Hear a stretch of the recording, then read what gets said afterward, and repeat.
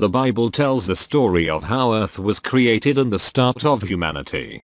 In the text, it says that man was created in the image of God, and then after finding that man was lonely, he took a rib from Adam and created Eve. However, it has been suggested that there is a part of the story that was not told in the Bible, and this is that the first woman was Lilith, not Eve. Lilith was banished by God for being more willful. Lilith is said to have been the first woman in the world and was created by God at the same time as he created Adam. It is said that Lilith was then banished and rejected by God after it was found that she was stronger and more intelligent than Adam and she would not obey the commands of Adam.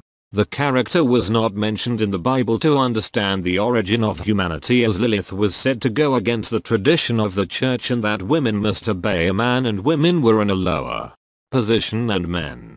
The traditional Bible has gone through many religious filters to ensure that it loses some of the important sections and pieces. However, there is a part that has been left in it that suggests God created not only a man but a woman at the same time instead of later, as it has been suggested in the Bible when the rib was taken from Adam. Proof man and women were created at same time. The original text from the King James Bible of Genesis 1:27 says, "And God created man in his own image. In the image of God he created him.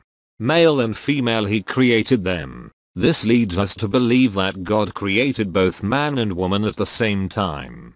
It is said to be the clearest proof that both were created at the same time and could be proof of the existence of Lilith. Lilith had been created equal to Adam. While she would have had different organs inside, the reproductive organs, in general terms they both had the same strength and character. But where did Lilith go? Catholic churches censored the apocryphal texts.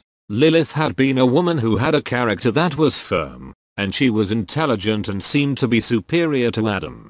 However, Adam was more dominant in character and had a carnal appetite. In intimacy, Lilith demanded that Adam be on her, and she could be on him, but Adam refused. This was said to have caused conflict, and so there was a separation of the two and Lilith was banned by God when Adam asked. The apocryphal book of Genesis states, "Why should I lie beneath you?" He asked, "I was also made with dust, and therefore I am your equal," as Adam tried to force her to obey. Lilith, angry, pronounced the name of God, and left. But if Lilith went, the big question is, where did she go? There was only supposed to be two people at that time. It was suggested that she ran straight into the arms of the devil. It was said that all creatures lived in the Garden of Eden and there were demons. These were beings that had specific functions, and they were not allowed to be in any contact with any other creature. Lilith left Adam and went to Samael, one of the demons, and she bore his offspring. It was said that she then pronounced the name of God, and so God cursed her with the generation that procreated with Samael. The text says she liked the man's reproductive liquid very much, and she always walks to the point of seeing where she has fallen. All the liquid of man that does not end in the matrix of the wife is hers. All the seminal liquid that man finds wasted throughout his life, whether by adultery, by vice or in sleep. Lilith was made into a demon with God cursing her and all of her offspring. When Lilith was cursed, God realized that Adam was all alone again and chose to make him a companion.